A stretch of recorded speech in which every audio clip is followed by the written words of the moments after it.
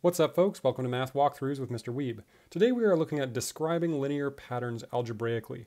These are our Lesson 3 Your Turn questions. Let's take a look at what we've got for this first question, where it says, write the 100th term in each pattern. The letter N represents the term position. I think the best way to do this is with a table of values, so let's do that. Here's our table of values, where on the left we have our term number, or term position, or N, all of these interchangeable ways, different ways of saying the same thing. It's all just N, which is the term position or term number. We've done this before. And as usual, we have number 1, number 2, number 3, and it goes on forever. Then we have our term value. This time, our term value is represented by this algebraic expression. This expression is 20 plus N. So, when we're trying to figure out the value of each of these terms, all we need to do is substitute the value of this for our N. So, in the first term, you can say instead of 20 plus N, you would just substitute the 1 for it, which is 21. So the value in the first term is 21. For the second term, you would just go 20 plus 2, which is 22. The third term, 20 plus N, in this case, N is replaced by 3. You substitute the 3 for the N. So it's 20 plus 3, where you get 23. I think you can see the pattern. The problem is, if we want to go all the way to 100, it's going to take us an awful long time to count to get there. But we can do this easily with algebra by just replacing the N with our 100. So we can say 20 plus 100 is 120, and we have found the value of the 100th term right here. Now we have to do the same thing with this expression. So I'm going to make a third column in this table of values.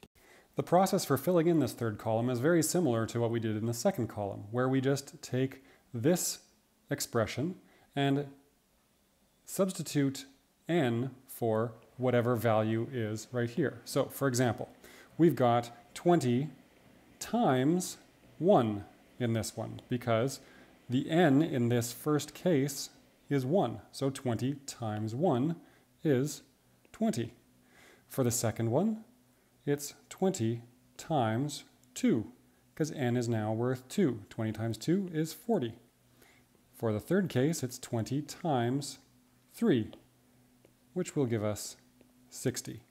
I hope you can see that because N, this is N is 3 here, so we substitute that, just like we did for the second column. And then, when we want to know what is it for the 100th term, we just substitute 100 for the N. So 20 times 100 is going to be 2,000.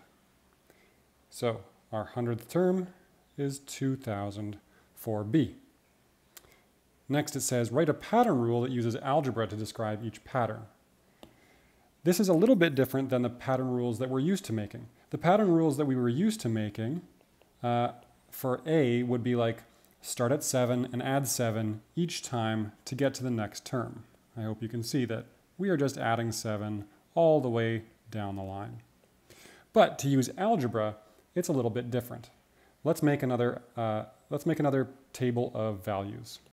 One thing that the table of values can help you do is see the relationship between the N and the value.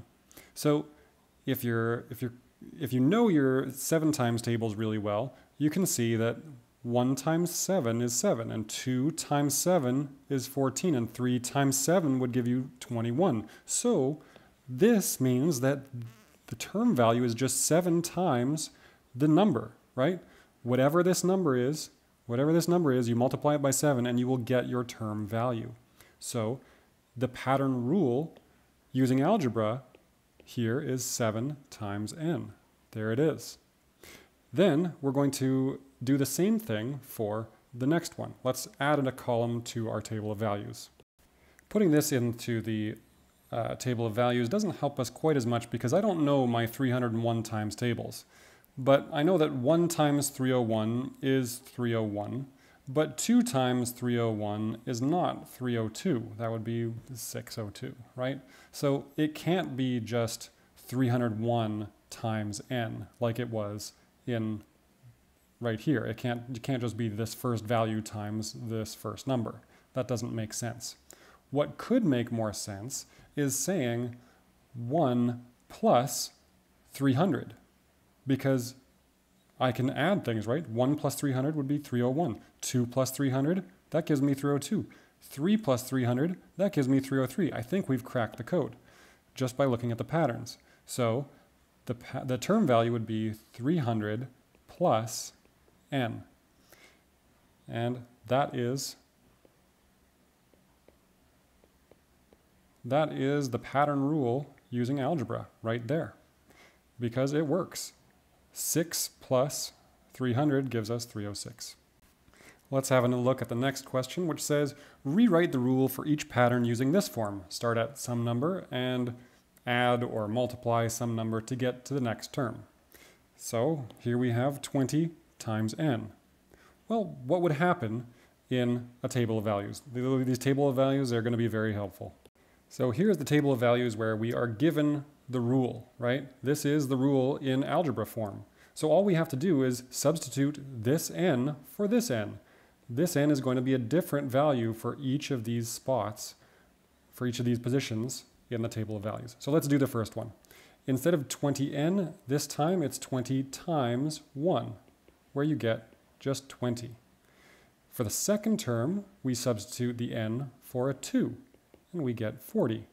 For the third, we substitute the n for a 3 and get 60.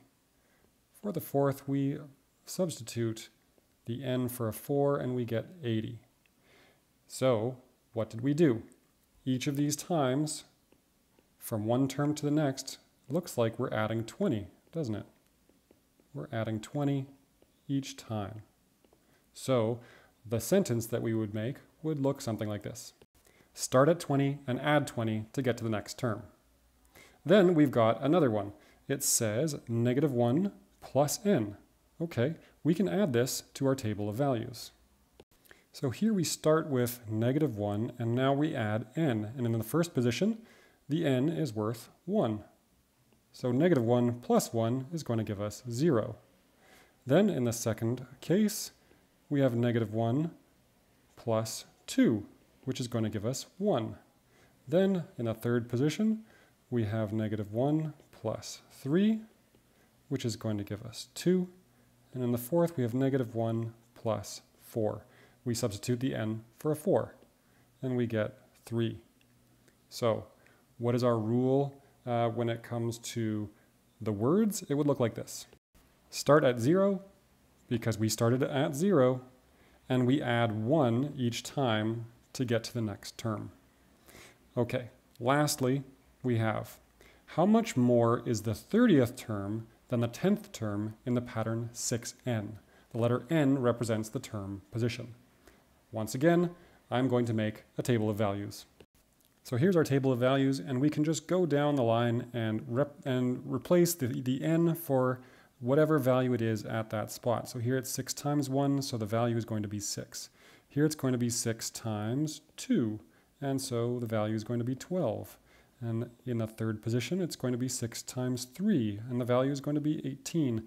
And finally, when we get to the 10th position, it's going to be 6 times 10, which is 60.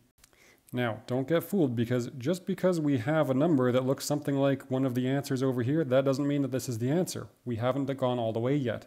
It says, how much more is the 30th term? We've only gone to the 10th term, so we actually need to extend our table of values just a little bit, at least until we get to the 30th term, okay? So what was the 30th term? It's still 6n, but in this case, the n is worth 30. So we replace the n with a 30, and we go, what's 6 times 3? What's 18? And then we can add a 0, so it's 180. Again, you don't want to be fooled just because you have a number that matches one of the numbers in the answer possibilities. you have to think to yourself, does this answer the question that was asked? How much more is the 30th term than the 10th term? Well, when it asks you how much more is something, that is a subtraction question. So you want to know how far is it from 60 to 180, right? What would I have to add to 60 to get to 180? That's what it's asking. How much more is 30? So you have to add 120 to 60 to get to 180.